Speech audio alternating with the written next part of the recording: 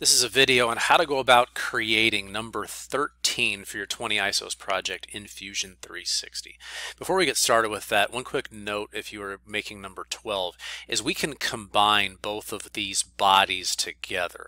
So there's a button up here called Combine, and when we click on Combine, we can click on this body and the other body and say we want to put this into one thing and say OK. And notice that that line kind of disappears. We don't have two separate things. So we're combining two separate entities into one entity with that object in number 12. So I kind of wanted to reference that before we went on to number 13. So taking a look at number 13, kind of a similar idea to what we did with number 12 in the sense that I just want to draw kind of an L shape. So again, we're going to count in 2 from here. That's our radius. So 2, 3, 4, 5, 6, 7, 8, 9 wide by 1, 2, 3, 4, 5, 6, 7 tall. 9 wide by 7 tall. So let's create for ourselves a new plane, and we're going to go 9 wide by 7 tall. So I'm going to draw myself a line over 9, and I'm going to hit enter, and I'm going to draw a line that goes up 7. So I'm going to go 7, and I'm going to hit enter and click on my magnifying glass and go on ahead and zoom out just a little bit, just to give myself a little bit of room to work. So when we look at this object here, we're going to come over 2 from the top, and we're going to come up 2 from the right hand side of number 9. So I'm going to grab a hold of my line command here. We're going to come over a distance of 2. I'm going to right click and say OK. I'm going to go to my line command again. I'm going to come up a distance of 2, hit enter, grab a hold of my line command one more time, and again I'm going to reference this side. I'm going to drag it over. We see that blue line. I'm going to click and then just go on ahead and finish that part off and go to finish sketch. Maybe you can see what some of my line of logic is. Again, there's more than one way to create a part. You might say, I don't want to do it this way, I want to try some other way, and that'd be perfectly fine. In this case, what we're going to do is we're going to go about just extruding this back a distance of 4 and giving ourselves a solid. So I'm going to go to extrude, and I'm going to extrude back -4, and I'm going to hit enter. And in this case, we're going to have to do some fillets, but we're going to have different, radii in this case, because you'll notice up here at the top, we have a radius here that's only going to be a radius of 1. If I come over 1, that's when this starts being tangent. If I come up 1, that's kind of the north, and this is kind of the west on the side. So in this case, we're going to go find our fillet command, and we're going to click on these two sides, and we're going to put in a radius of 1 and hit enter. And it's going to round off those two edges, kind of like we see right there. Now in this case, we're going to go about rounding off a radius of 2. Remember, you need to count in from the side. So try to find that center mark and try to walk straight over to an edge. And in this case, our fillet radius will be 2. So we have this edge right here and this edge right here. 2 is our radius, and we say enter. Now we want to put 2 holes on this object. So one thing we can do is let's go ahead and look straight down, two-dimensional, at our top view, and we're going to come over to our hole command. And it's going to ask us what surface, and this is our surface, and I want to kind of drag this over until it snaps, and it'll kind of snap into place right about where we see that little center point right there.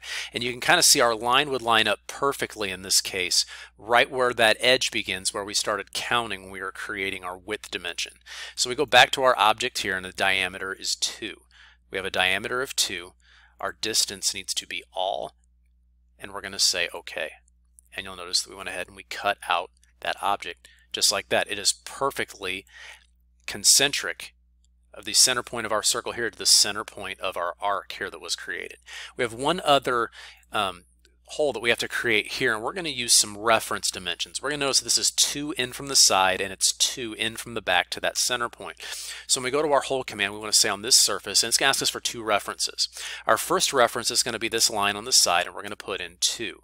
And automatically it's going to ask us for another reference. And our other reference is back here. We're going to click on this line, and we're going to put in 2. And once again, our diameter is 2 because these 2 holes share the same diameter. And we're going to go back, and we're just going to say OK.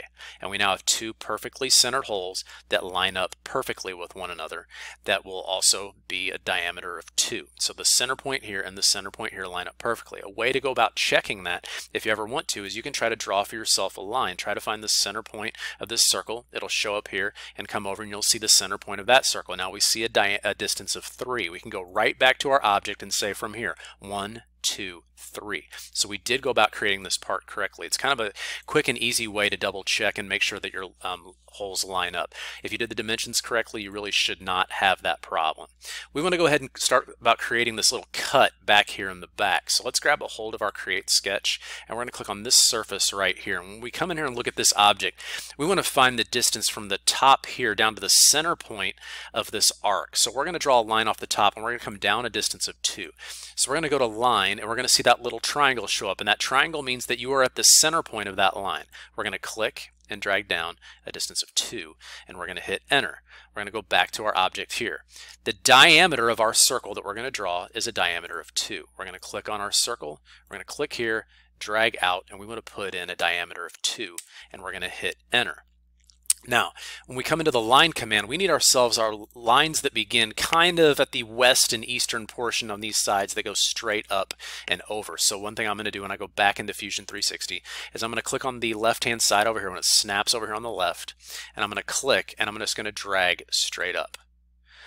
Do the same thing on the opposite side. I'm going to click, and when I have this snap right here on the side, I'm going to click and I'm going to drag straight up. I want to reference this side over here because we want to create ourselves a little bit of a rectangle. I'm going to click here, and I'm going to kind of just go ahead and change that off right there and just double check and make sure that we have tangency on the side. You'll see this tangent symbol shows up. That means that this line touches this arc and it does not go through. It only rests on its edge. It's going to tell me that it already exists, and that's fine. This one right here, I want to make sure this is tangent to this. And notice how we didn't get a warning because this symbol wasn't over on the other side. So now we have ourselves a we have two real sketches, two real profiles. We want to trim this out, but we wanted to make sure that we had tangency on both sides. We'll grab our trim tool, and we will trim out this arc and this arc. We can go ahead and keep everything that's in the middle here. We're going to go to Finish Sketch. We're going to go to Extrude. We're going to click Inside.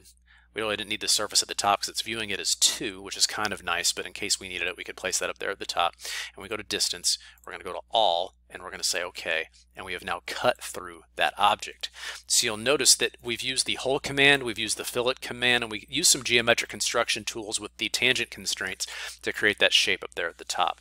So this has been a video on how to go about creating your part number 13 for your 20 ISOs project in Fusion 360.